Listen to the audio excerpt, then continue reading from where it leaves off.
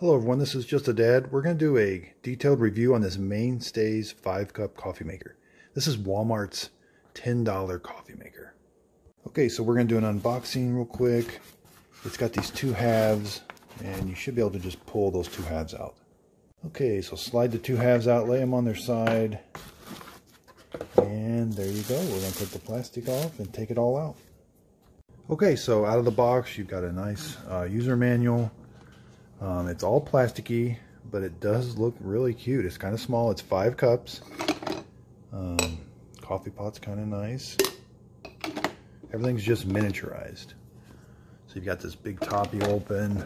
You're going to pour the water back here. It's got overflow. If you fill it up too high, it's going to come out the back. It does have a sight glass on this left side. We're nice and big to see. You've got this little filter basket. It's got pause brewing, so it's got that plunger. When you take your coffee pot out, it'll stop the brew process.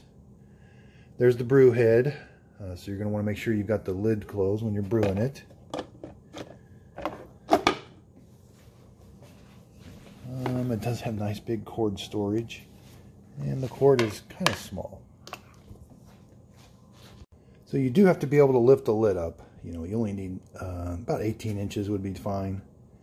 That's about how tall it is with the lid open. And front to back, 8 inches will get you good. And then it's not very wide at all. Really small footprint, 5 inches. Okay, so this is the basic coffee maker. It has the on-off switch and it's lit. So that's really nice. That's all you've got. It's one switch. There's no automatic feature with this. You're going to have to remember to turn it off. So there's the switch. Okay, so we're going to show you how to set this up for the first time. You've just got it. You've unboxed it. They want you to run 2 pots of fresh water through. So I'm going to fill this up to here with water, put it in the back. We don't have to put a filter in, but we're just going to run 2 of those pots through to kind of clean it out. So I always wondered why coffee pots had this hinged lid. I think it's to help fill it up easier. So you open it up when you want to fill it up with water. It's got a nice big opening to pour the water. This little coffee pot pours really well. Like I said, we're going to do 2 of these just to start. We're going to put the coffee pot in there. Make sure we close the lid. And one thing I am noticing, so this filter, you got to have it just right or the lid won't close. There, make sure it snaps. Okay, and we're just going to come over here and turn it on. I like that that's lit because I never know which way the line and the 0 are. And the switch being front to back, you don't know which way's on or off. So I like that it's lit. And it's only lit when it's on. Okay, so we're running the water through it. It doesn't take very long at all. It's taken about a minute for every cup. So this, in 5 minutes, this should be done. Okay, so that took 5 minutes per pot. I'm going to throw this out, and then we're going to brew a pot of coffee. Okay, so you're going to have to get some coffee grounds and some filters. This does not come with any filters. So they sell these 1 to 4 cup coffee maker basket style filters is what you buy. So we're going to lift the lid. We're going to put our filter in. Just kind of make sure it's hugging the sides. So this coffee maker is like others. It says 1 tablespoon per cup. So I'm going to do 5 cups. Now you could brew 1, 2, 3. So then you would just put accordingly. So a 2 cup, you'd just put 2 tablespoons. But I'm going to do 5 cups. And that equates to just right at 1/3 of a cup. So I'm going to dump my coffee grounds in. And then, like I said, the only problem I've been noticing is when you close this, well, we don't want to close it yet. So we want to pour our water in. Pours real nice. Nice sight glass on the side, nice and big. Put your, so when you put your coffee pot back in, it kind of pushes up the filter basket, and sometimes this can get off-centered a little bit. If this isn't right in that groove, the lid won't shut. So kind of like, oh, it won't shut. Make sure it shuts. So the only way to make sure it shuts is that has to be right there.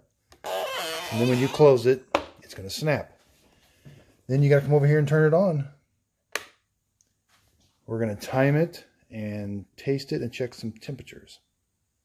Okay, so we're about at the 3, almost 4 minute mark, and it's almost to the 3 cup mark. I want to show you the pause brewing. So you could, right now, take this out and grab a cup. It's going to drip a few drips, but it's going to stop the process. You can pour a cup and then put it back in.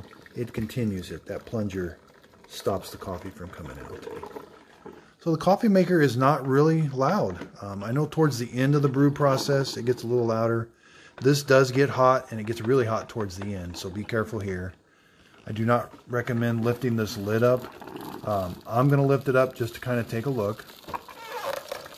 Okay, so water's getting pretty high in that filter, but it's not overflowing it. That's good. Yeah, this coffee maker, it looks like a big coffee maker. It's just miniaturized. Yeah, so towards the end, you do get quite a bit of steam coming up around the lid. So at the 6 minute mark, it's about 4.5. It sounds like it's done. It's got a little bit to drain out of that filter basket yet. Okay, so at the 7 minute mark, it's pretty well done. We're gonna check the temperature. So this coffee pot pours really nice.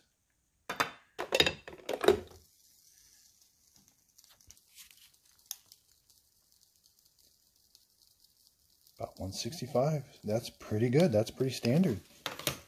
Let's see how it tastes.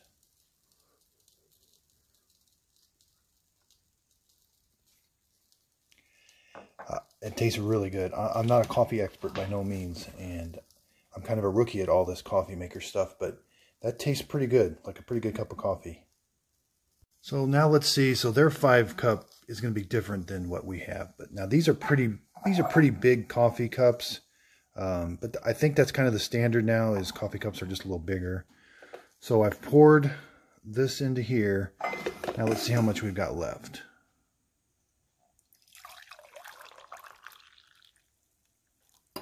Okay, so, you know, that's about what you get. 2 big coffee cups full. So it's mainly a 2 cup coffee maker of these nowadays big coffee cups. So the main thing with this is you're going to have to make sure you turn it off after every use. Now, it'll keep the warming plate. This has a warming plate. It'll keep the coffee hot as long as you have it on.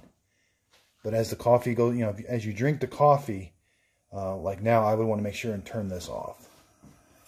It does not have an automatic feature to turn it off. So now let's look at cleanup.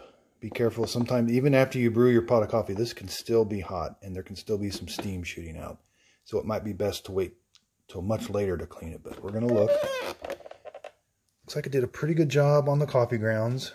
The water gets pretty high in the filter basket, but it didn't go over. It does have these little ears there, which is nice because you can take this filter basket over to your trash can and dump out that filter because it's got that little plunger on the bottom. It's not going to drip. Okay, so I brewed another pot. Let's do another pour test. Let's see if there's enough for a travel mug.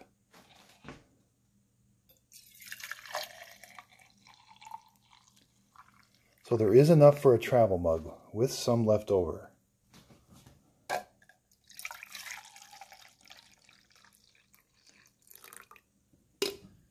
So you have about 12 ounces left over. And we'll see how much is in the travel mug. So about 14 ounces. So you can get 14 ounces and 12 ounces. So about 26 ounces total. Okay, so now let's talk cleanup. I rinse these out, and about every 3rd time I'll throw them in the dishwasher.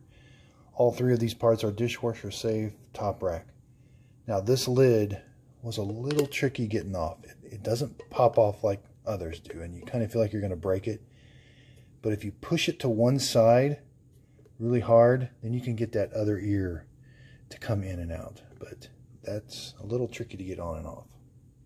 Okay, so just to finish up, this is a very basic coffee maker. There's no automatic features. It's just miniaturized. It doesn't take up much space. Nice big opening for the water to go into. But you've got to remember to turn that switch off. But at least it's lit to let you know that it's on.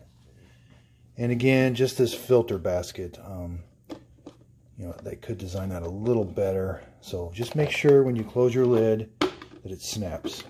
is if that filter basket is off just a little bit, you can't get it to snap. So don't force it. Just move that filter basket. It's got a kind of a notch that it has to line up with. So I really like this coffee maker.